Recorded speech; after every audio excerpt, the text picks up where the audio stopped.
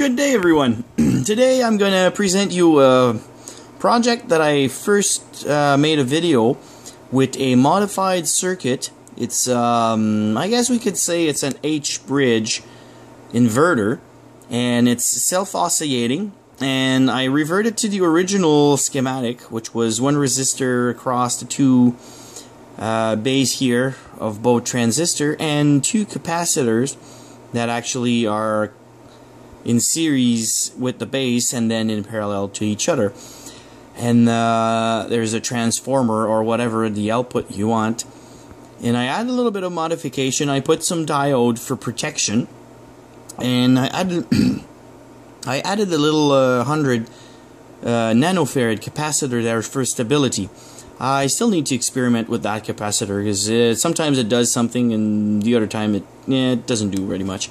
And my the reason why I actually build this is, as you can see, the power supply is 5 volt, and I wanted to be able to drive various type of LED light bulb, like this one, which I actually have the best result. And then I have various ones, some do-it-yourself from IC Station, great little product, and some that has a constant current built inside. And I did try some fluorescent, and no, it doesn't really work so far. So I would have to experiment more. And the reason why I reverted to the original schematic is this one actually works very well, better than my modification, and also when it has no load, it's actually very low on the current draw. So right now I have my handy dandy power supply at 5 volt, I have my scope, and I also have a multimeter hooked up to the output, and I'm gonna go ahead and power this thing on.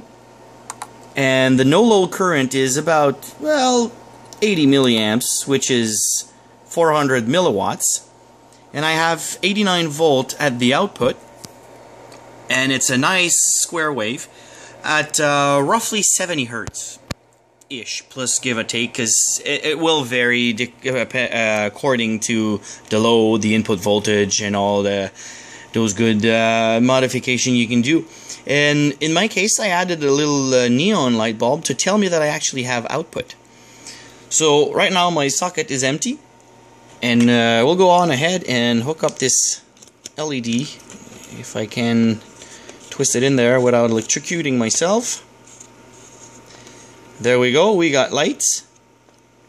Voltage dropped to about 85 volt.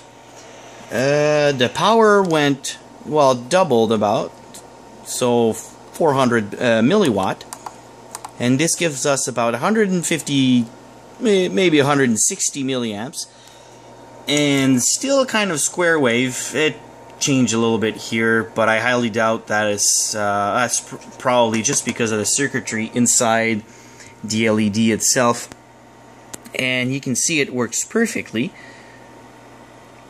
and I'm quite happy about that. That means I can actually power this light bulb via USB without damaging the USB in like the actual USB.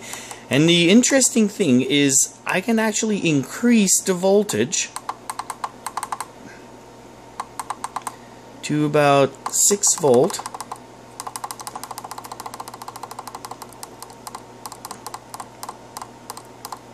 There we go. Now I have 100 volt, kind of the same waveform, but a lot more light power, light output. And of course, well, you can hook up, things are falling here, you can hook up any LED light bulb that you may want. Let's voltage jump to 107, and I'm going to hook up this one. And it actually uses less power than the big one here, so, and a higher voltage, because this one originally was rated for 230 volts.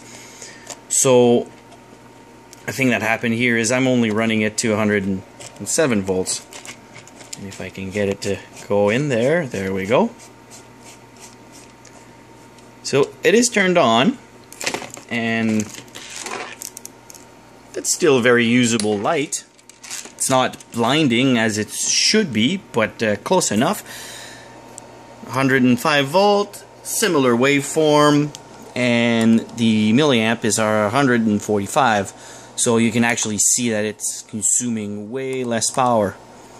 And this one, I can actually increase it to higher.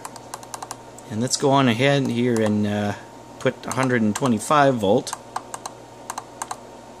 which roughly is about the main power.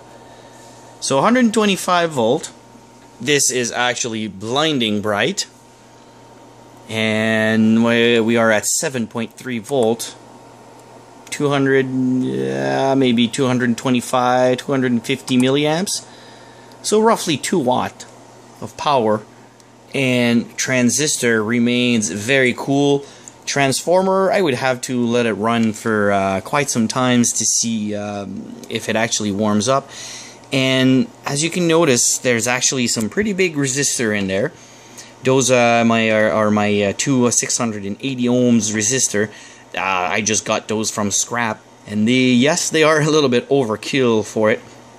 But if you put anything smaller, like in wattage, you will actually notice that the resistor will get warm, and they are actually warm just a bit.